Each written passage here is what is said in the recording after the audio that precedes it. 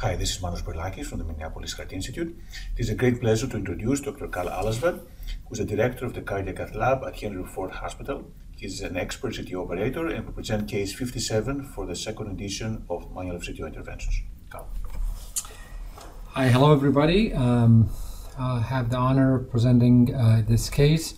This is 70 years old, a male with Canadian Cardiovascular Society Class III angina, despite treatment with maximum tolerated anti-anginal medications.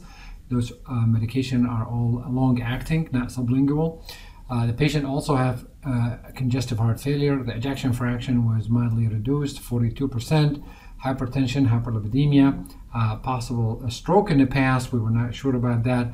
And he has a completely viable RCA territory by PET scan.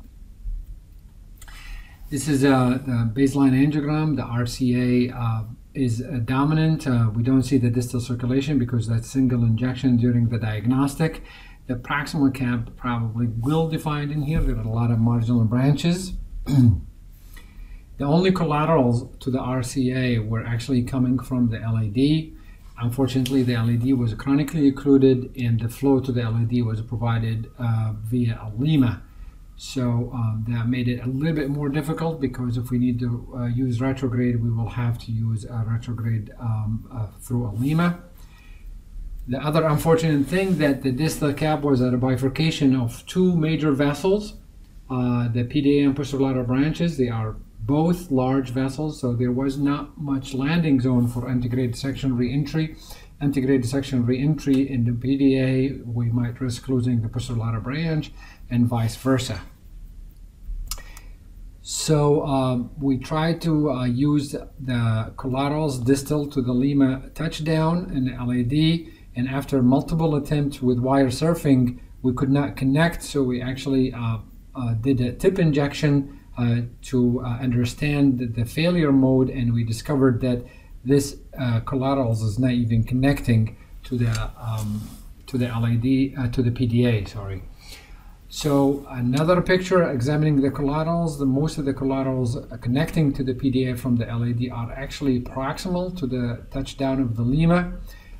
We used the Caravel catheter. We wired retrograde easily, and the wire kept going into the first septal it encountered when it went retrograde.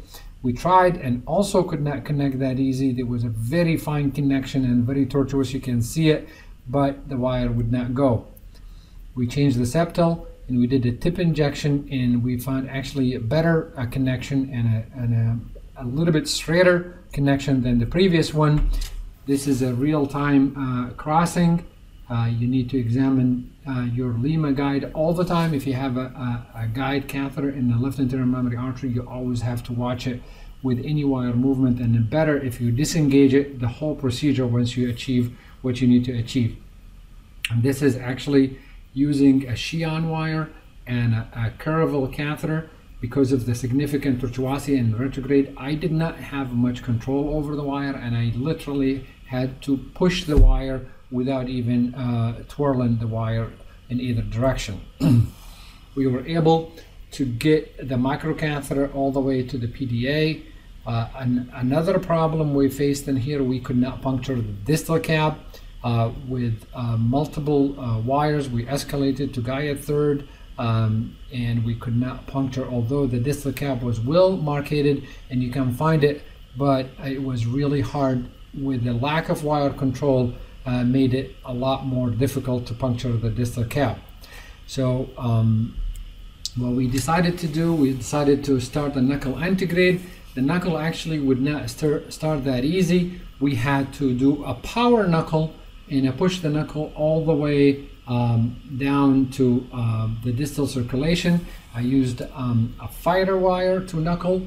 The fighter wire knuckle went over the posterolateral branch. And now what I did, I advanced the retrograde wire from the PDA to the posterolateral branch and advanced the catheter, and I decided to use a 3.5 millimeter balloon to crush the distal cap from the outside. And basically that's what happened. We were able to crush the cap.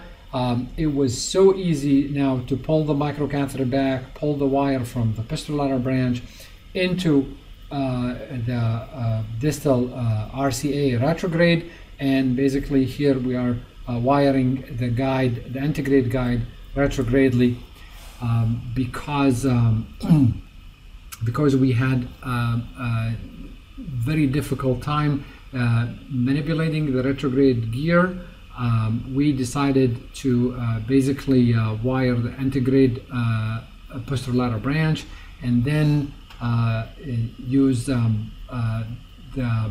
retrograde wire for a tip-in later. So here, this is a guideliner and a distal RCA, and we're wiring the posterolateral branch. So we changed everything after the tip-in. We changed to the antegrade. The PDA, the retrograde wire was removed, and before we removed the gear completely from the LIMA, we took a picture to make sure there is no LIMA dissection. And now we obtained antegrade wiring in the PDA and in the posterolateral branch.